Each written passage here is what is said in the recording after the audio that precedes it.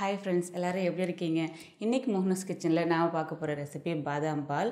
ரொம்ப டேஸ்டியான பாதாம் பாலை சிம்பிளா எப்படி செய்யறதுன்னு பார்க்க போறோம். இந்த ரெசிபியை பார்க்க நம்ம வீடியோக்குள்ள போறதுக்கு முன்னாடி நம்மளுடைய சேனலை இதுவரைக்கும் சப்ஸ்கிரைப் பண்ணாதவங்க சப்ஸ்கிரைப் பண்ணுங்க. and இந்த வீடியோ உங்களுக்கு பிடிச்சிருந்துச்சுன்னா லைக் பண்ணி சப்போர்ட் பண்ணுங்க. உங்களுடைய ஃப்ரெண்ட்ஸுக்கும் ஷேர் பண்ணுங்க. சரி வாங்க இந்த சுவையான பாதாம் பால் செய்ய வீடியோக்குள்ள போலாம். பாதாம் பால் பண்ணுறதுக்கு முதல்ல நம்ம பாதாமை ஊற வைக்கணும். நான் இன்றைக்கி 25 கிராம் அளவுக்கு பாதாமை 4 மணி நேரம் ஊற வச்சு எடுத்துருக்கேன்.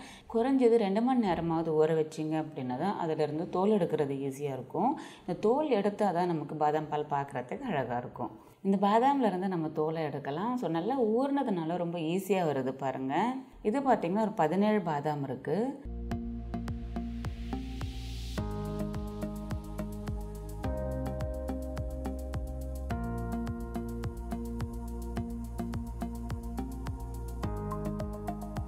இப்போ பாருங்கள் எல்லா பாதாம்லேயும் தோல் எடுத்துட்டேன்.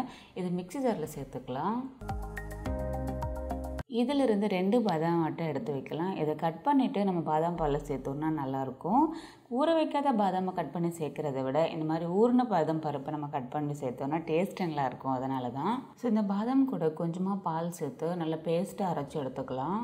பாருங்கள் நல்லா இந்த மாதிரி ஸ்மூத்தான பேஸ்ட்டாக அரைச்சி எடுத்துக்கணும். அடுத்து நான் பார்த்தீங்கன்னா நம்ம ஊற வச்ச 2 பாதாம் எடுத்து வச்சுருந்தோம் இல்லையா, அதை இந்த மாதிரி சின்ன சின்னதாக கட் பண்ணி வச்சுருக்கேன். இது ஒரு பவுலில் எடுத்து வைக்கலாம். அடுத்து நம்ம பாதாம் பால் செய்கிறதுக்கு ஒரு அகலமான பாத்திரமாக எடுத்திங்கன்னா சீக்கிரமாக வேலை முடியும். நான் பார்த்தீங்கன்னா அடுப்பில் ஒரு கடாய் வச்சுருக்கேன். இதில் 1/2 லிட்டர் அளவுக்கு பால் சேர்த்துக்கலாம். இது தண்ணி சேர்க்காத திக்கான பால். மிதமான சூட்டில் இந்த பாலை நல்லா கொதிக்க விடுங்க. நல்லா இந்த மாதிரி பாலாடு எல்லாமே உள்ளே எடுத்து விட்டு கலந்துக்கோங்க. பால் நல்லா கொதிக்க ஆரம்பித்ததுக்கப்புறமா அடிக்கடி கலந்துட்டே இருங்க, இல்லைன்னா அடி பிடிக்கும். பாதாம் பால் லைட்டாக எல்லோ கலரில் இருக்கும் இல்லையா, அதுக்காக இன்றைக்கி நம்ம குங்குமப்பூ சேர்க்க போகிறோம். நான் ஒரு பவுலில் கொஞ்சமாக குங்குமப்பூ எடுத்திருக்கேன். இதில் 2 டேபிள் ஸ்பூன் அளவுக்கு சூடான பால் சேர்த்துக்கலாம். இது அப்படியே நல்லா ஊறட்டும். இப்போ பாருங்கள் பால் நல்லா கொதித்து பாதியாக குறைஞ்சிருக்கு. அடுத்து இதில் நம்ம அரைச்சி வச்சுருக்கக்கூடிய பாதாம் பேஸ்ட்டை சேர்த்துக்கலாம். இந்த மிக்ஸி ஜாரில் இருக்கிறது வேஸ்ட் ஆகாமல் இருக்கிறதுக்காக சூடான பாலை கொஞ்சமாக மிக்ஸி ஜாரில் சேர்த்து நல்லா கலந்துட்டு சேர்த்துக்கோங்க.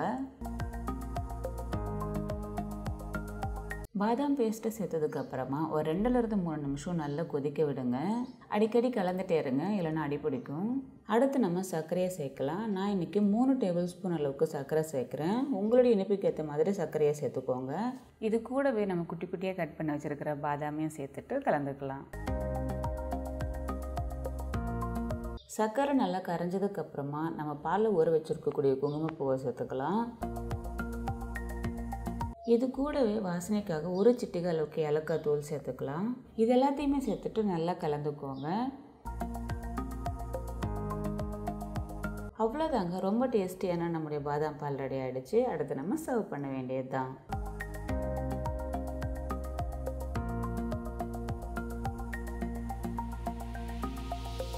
இந்த பாதாம் பாலை சர்வ் பண்ணும்போது பார்க்குறதுக்கு அழகாக இருக்கணுன்றதுக்காக மேலே கொஞ்சமாக கட் பண்ண பாதாமும் குங்குமப்பூவும் வச்சுருக்கேன்.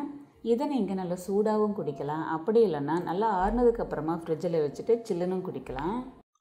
என்ன ஃப்ரெண்ட்ஸ், இந்த ரெசிபி உங்களுக்கு ரொம்பவே பிடிச்சிருக்குன்னு நினைக்கிறேன். இந்த மாதிரி நிறைய சம்மர் ட்ரிங்க்ஸை பார்க்க நம்முடைய சேனல் இது வரைக்கும் சப்ஸ்கிரைப் பண்ணாதவங்க சப்ஸ்கிரைப் பண்ணுங்கள். அண்ட் இந்த ரெசிபியை நீங்கள் வீட்டில் ட்ரை பண்ணி பார்த்துட்டு எப்படி இருந்துச்சுன்னு மறக்காமல் கமெண்ட்டில் சொல்லுங்கள். மீண்டும் அடுத்த வீடியோவில் சந்திக்கிறேன். பாய்.